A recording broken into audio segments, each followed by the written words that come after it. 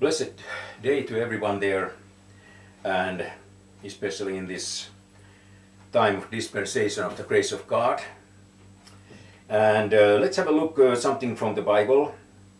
If you have a Bible there, can you turn Mark chapter 3 verse 28, 29 and 30 about unpardonable sin and blasphemy against the Holy Ghost and so on. That's the matter which has made a lot of talk and different kind of doctrines and many kind of confusions. But let's have a look some points about that matter. Okay, Mark chapter 3 verse 28. Verily I say unto you, all sins shall be forgiven unto the sons of men, and blasphemies wherewithsoever they shall blaspheme. But he that shall blaspheme against the Holy Ghost hath never forgiveness, but is in danger of eternal damnation, because they said he had an unclean spirit.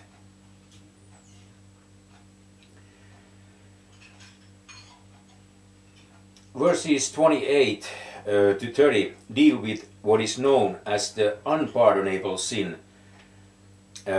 Immediately the question that arises, or should arise for anyone who takes the Bible seriously, is, did Christ die for that sin? Look at verse 29, had never forgiveness. Then Christ didn't die for it, right? Is it so? Aren't you justified from all things by faith in him? Acts chapter 13 verse 30. Well, how could he miss the sin here in verse 29? But look at the rest of the verse. Is in danger of eternal damnation. Is in danger of eternal damnation. Well, if the person who commits this sin is only in danger of going to hell, is there possibly a chance he can get out of it? Do you see the mess you can make of the Bible if you don't rightly divide it? Now there have been some great sermons preached by well-meaning men who believe in the blood atonement of Christ for all sins, who believe in salvation by grace through faith without works, and who believe in eternal security. What they say about the passage to move sinners to accept Christ has nothing whatsoever to do with sound doctrine in the matter. The standard way to preach it by fundamentalists is to say the sin is rejecting Christ. Of course, that has nothing to do with reality. There are men who got saved after rejecting Christ 100 times. And some of those men have been to church every Sunday morning or whenever of their childhood, and to revival meetings a year for decades, for example, and some of them don't get saved until they are into their 70s. So some preachers will make it final rejection of Christ, and of course that has nothing to do with the passage at all. Faith in the blood atonement is nowhere in the chapter. The charismatic don't know. That is why they live in mortal terror that they might commit it. Someone generalized Christ's words in verses 23 to 27 and said, well, the sin is attributing the works of the Holy Spirit to Satan. That is a smokescreen to prevent a Bible believer who rightly divide the book from calling attention to their unscriptural nonsense like modern tongues, signs and healings. If you point out the fact that some charismatic healer is a con artist fleecing the flock, you are committing the unpardonable sin. To that we say, nonsense. Jesus Christ commended the church at Ephesus for calling the hand of a bunch of liars claiming to have the apostolic signs when they didn't. Revelation chapter 2 verse 2. A fine soul-winning evangelist named J. Harold Smith had a sermon he preached called God's 3 Deadlines. In that sermon, he said the blasphemy against the Holy Ghost was actually cussing out the Holy Ghost.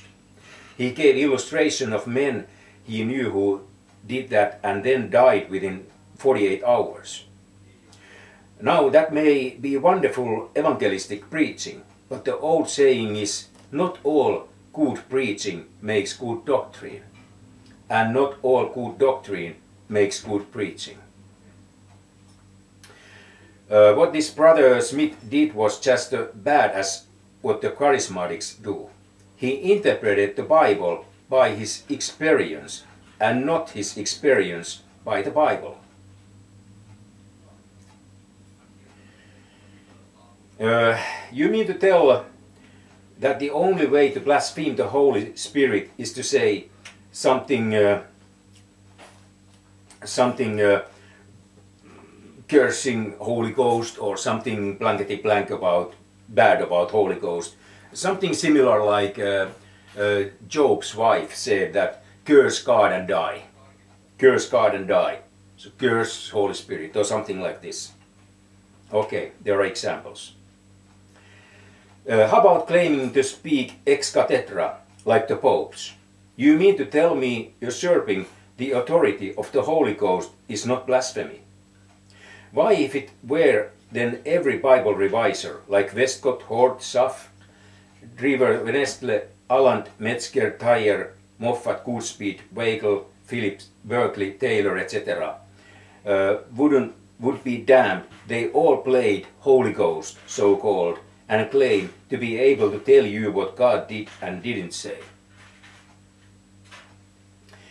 Along the line of cussing out the Holy Ghost, there was a phenomenon on the internet a few years ago when teenagers from Christian homes, especially from preachers' homes, were encouraged by infidels and atheists to curse the Holy Spirit and to film themselves doing it, so there would be no doubt that they had done it.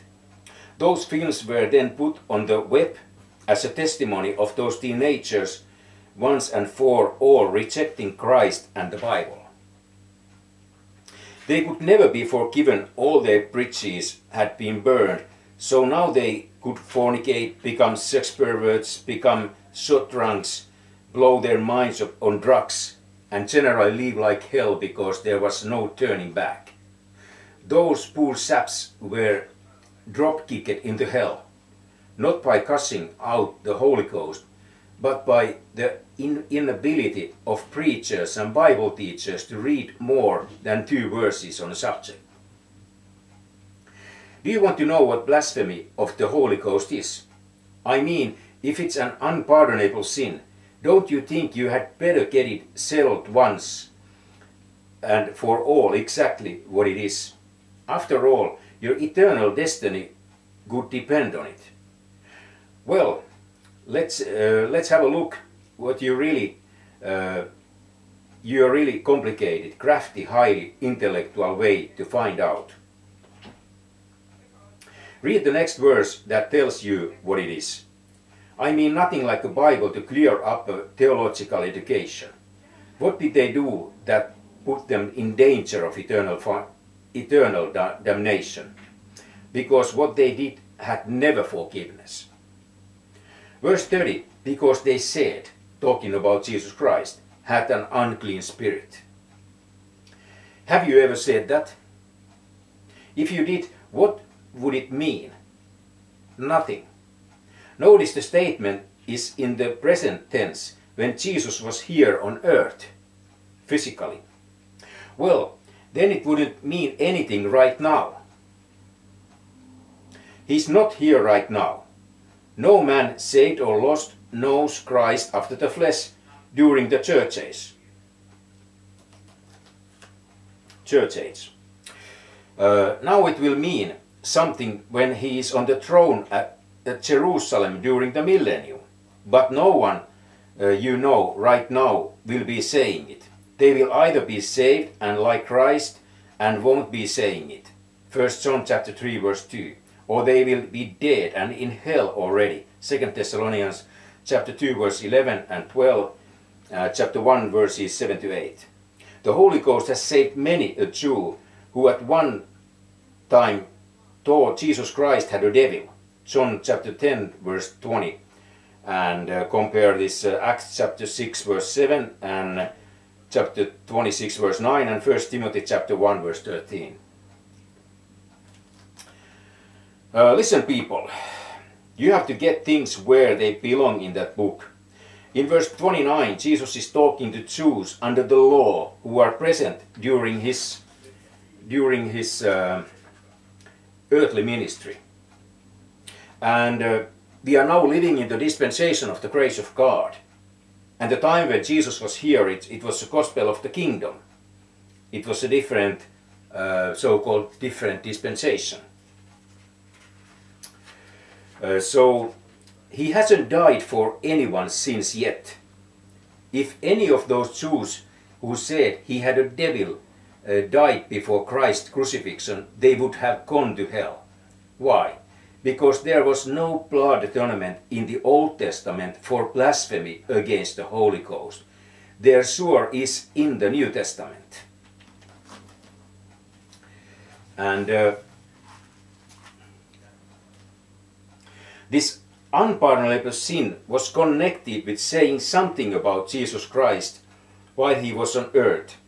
It cannot be committed by a Christian because the Son of Man is not on earth, but in person can be given over to a reprobate mind. Romans chapter 1 verse 24 and 28. Let's have a look.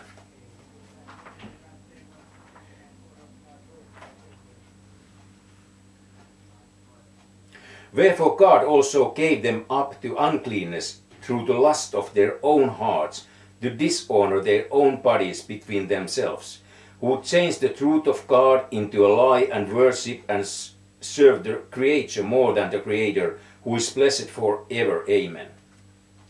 For this cause God gave them up unto vile affections, for even their woman did change the unnatural use into that which is against nature.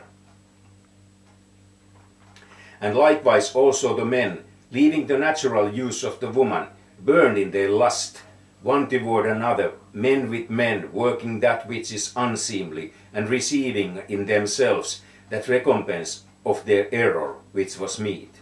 And even as they didn't like to retain God in their knowledge, God gave them over to reprobate mind, to do those things which are not convenient. And the second thing, have a look for 2 Corinthians chapter 13 verse 5. 2 Corinthians chapter 13 verse 5. 2 Corinthians chapter 13 verse 5. Examine yourselves, whether be ye in the faith. Prove your own selves. Know ye not your own selves, how that Jesus Christ is in you, except ye be reprobates.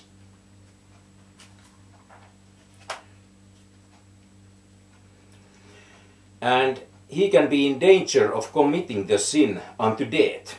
1 John chapter 5 verse 16. 1 John chapter 5 verse 16. 1 John chapter 5 verse 16. 1 John chapter 5 verse 16.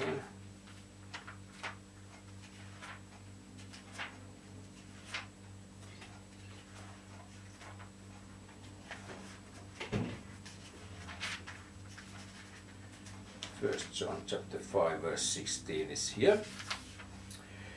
He said, if any man see his brother sin which is not unto death, he shall ask, and he shall give him life, for them that sin not unto death. There is a sin unto death. I don't say that he shall pray for it. Okay, if you start blaspheming Holy Ghost and so on, and you start walking like a son of hell, like in the hell or something, your walking is fleshly and so on, there are sin which are unto death. God can take you away before your time, or you get sick, or whatever can happen. So don't blaspheme Holy Ghost anyway. The unpardonable sin doesn't involve adultery, murder, or suicide. It's not ascribing to Satan the healing and miracles of charismatic evangelists, and it's not the final rejection of Christ. The unpardonable sin was committed when the scribes said that Jesus had an unclean spirit. The paragraph marks reveal the context. The scribes said that Jesus had Beelzebub. That was the unpardonable sin. The scribes said that Jesus had Beelzebub. That was the unpardonable sin. So yes, and there is thirdly this millennial thing that, of course, in the millennium, coming millennium, where Jesus Christ will be King of Kings and Lord of Lords. My best quest that if you go there and you go blaspheme Lord Jesus Christ or Holy Spirit there, I think you will be thrown to the lake of fire, which is in Edom. So it's not better not to do it. Better not to do it. My best advice about this matter is don't ever blaspheme the Holy Ghost. He is not to be blasphemed. You might get trouble in the flesh, and why you should take put more sin on your shoulder than you already have.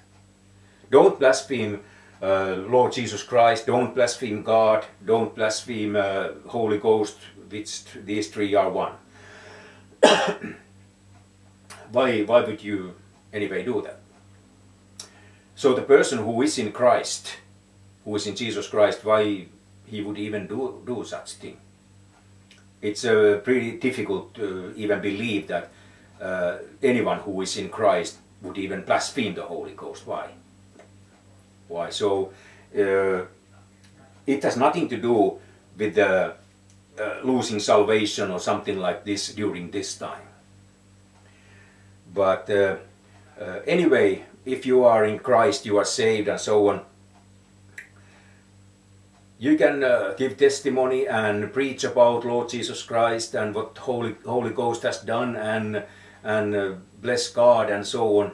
There are many good things you can use your tongue and talk about the matters of Bible. Why curse them?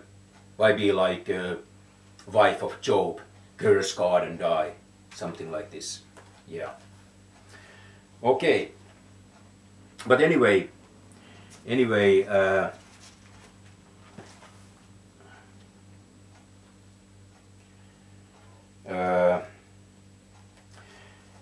yes, there was no blood atonement in the Old Testament for blasphemy against the Holy Ghost, but sure there is in the New Testament. There is blood atonement for all sins. Let's have a look some next verses. Take Acts chapter 13, verse 38 to 39. Be it known unto you, therefore, men and brethren, that through this man is preached unto you the forgiveness of sins, and by him all that believe, no exceptions, are justified from all things, no exceptions, from which ye couldn't be justified by the law of Moses. And then 1 John chapter 1, verse 7. But if we walk in the light, as he is in the light, we have fellowship one with another, and the blood of Jesus Christ his Son cleanseth us from all sin. No exceptions. Amen.